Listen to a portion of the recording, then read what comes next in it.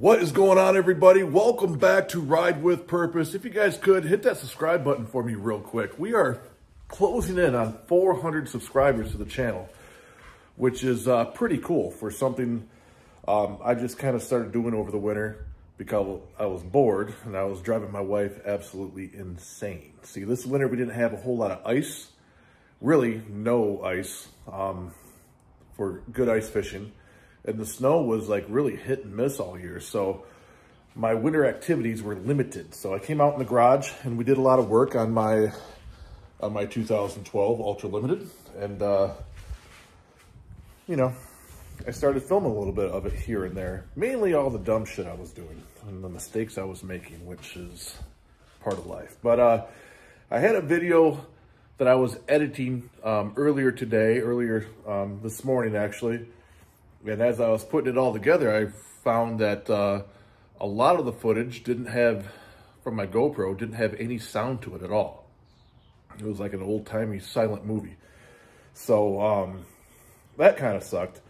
And then some of the footage that I filmed mounted to the bike here was like a stop motion film. It was 1 second of action, then it would pause, then a little bit of action, and pause, a little bit of action. And needless to say, I'm pretty disappointed in the, so far, the overall dependability of the GoPro that I have purchased. Is it that big of a deal? No. I mean, I don't make money off this channel. I will never make money off this channel. This is just a hobby for me to do. But it is a bit frustrating, especially when you're out there doing your thing and you get some good shots or you get some good footage of things and, it just doesn't come through, whether I'm putting it out there on YouTube or I'm just keeping it for personal stuff, which I film a lot, and a lot of it's just for me. I don't put it all out there for everybody. So that's one thing about this YouTube thing. It's a hobby. You know, this isn't a job. It'll never be a job. It'll never turn into a job for me. This is just something that I do when I have the free time to do it. We talked about this before. I'm not a guy who has a set schedule on videos that come out a certain time, a certain day every week. I have an amazing family and I have a job and I have my friends and my life, and this takes a back seat to all that. So when I have time, and when I have, not only when I have time, but also when I have the want to do something, that's when I'll be putting videos out. So it's all first world problems, to be honest with you. So anyways, I am starting to doubt though my decision to buy the GoPro. I was going back and forth between the GoPro and the Action 4. The only reason I bought the GoPro because the bang for the buck was better at the time for what I was doing. So it is what it is. But anyways, to relay some of the video that I did film, I put a new tire on the back of the bike.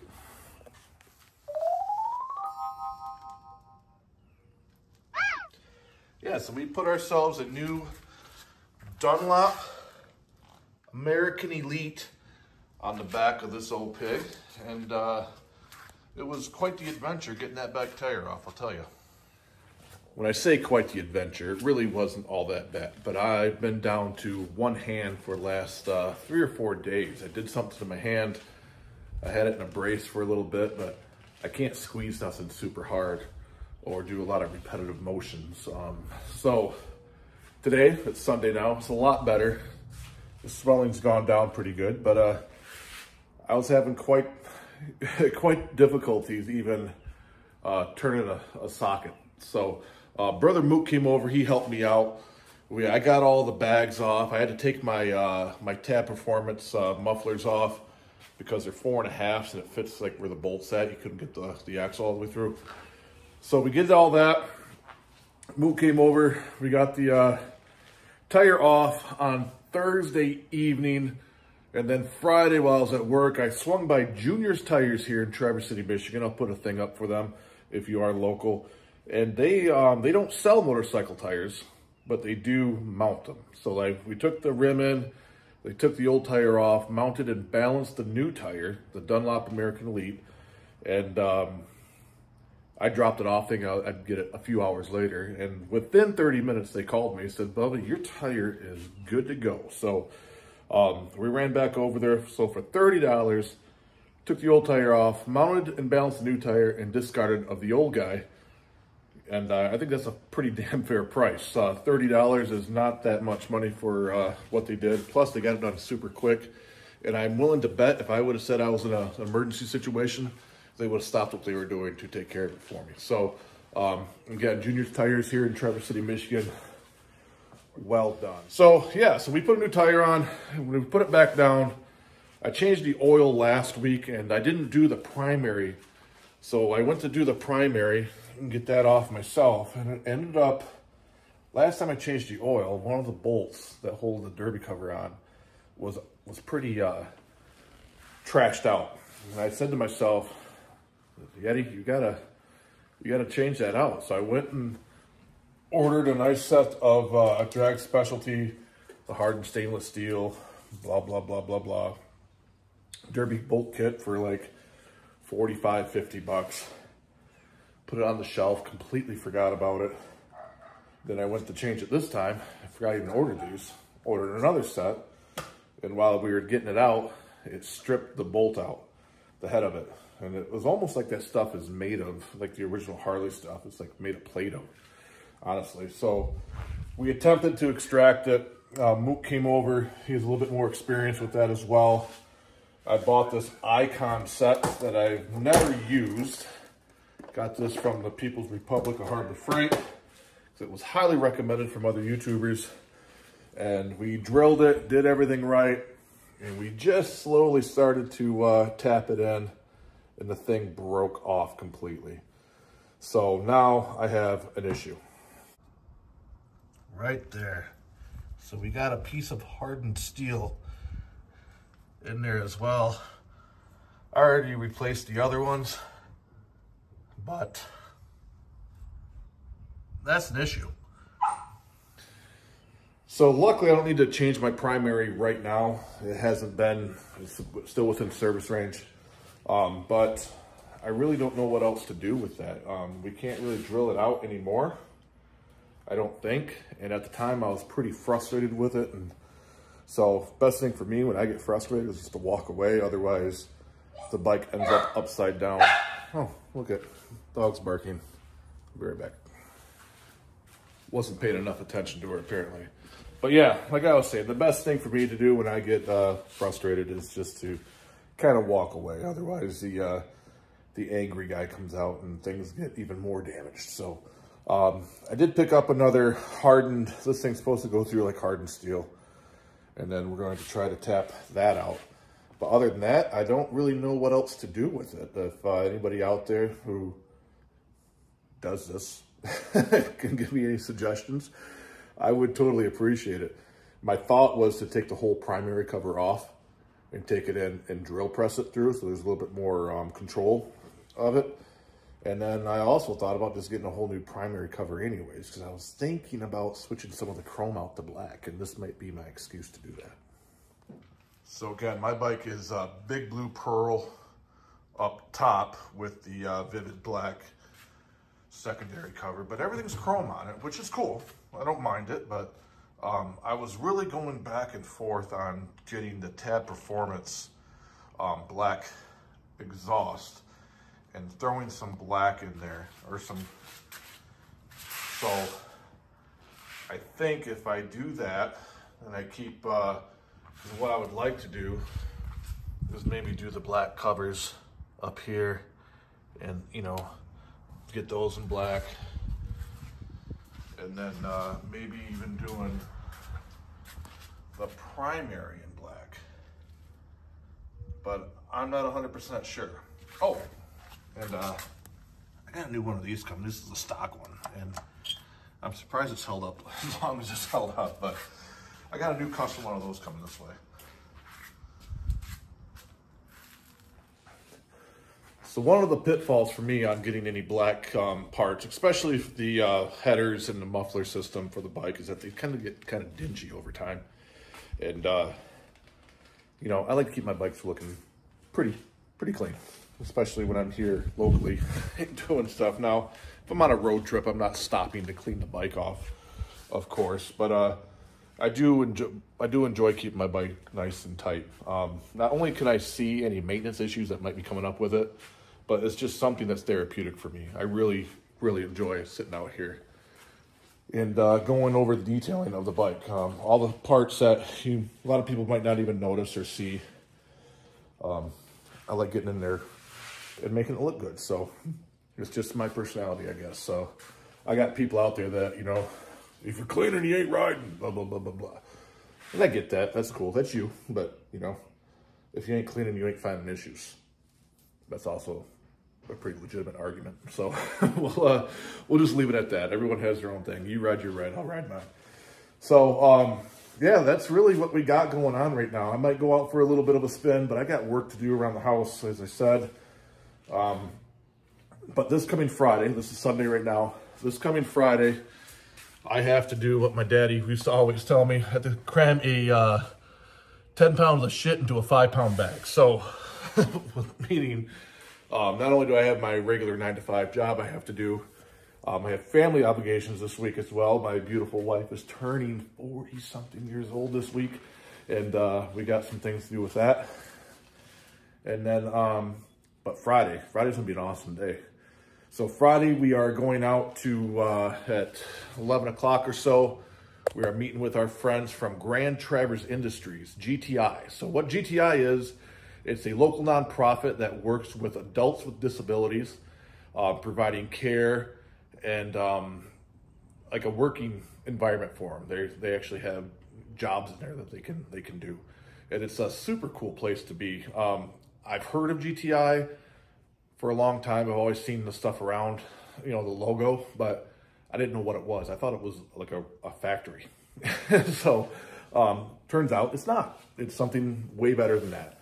It is a really cool nonprofit, again, that helps adults with disabilities. And back in February or March, I got to tour their Traverse City facility here. And man, I was really impressed by what I saw in that place. Not only just from the team members there working, but from the clients that they serve.